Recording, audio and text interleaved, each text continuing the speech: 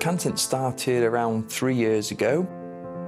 We developed the idea for the blood test for bowel cancer 10 years ago, but as the years went on and the grants kept coming in, such as Cancer Research Wales, we could see real potential for the test.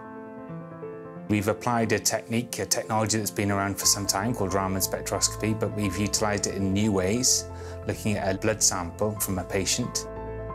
And we're trying to make that test as accurate as possible by using the latest analytics. We get a reading out of that blood sample, we compare it to our AI technology, and we report back our findings to the GP or clinician, therefore reducing the anxiety for those patients in a timely fashion and giving them comfort that most don't have bowel cancer, and for those that may do, get prioritised as quickly as possible.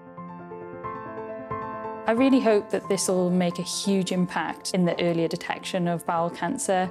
The beauty of the technique that we've used is that it's a label-free technique that allows us in the future to be able to look at other challenges in other disease areas.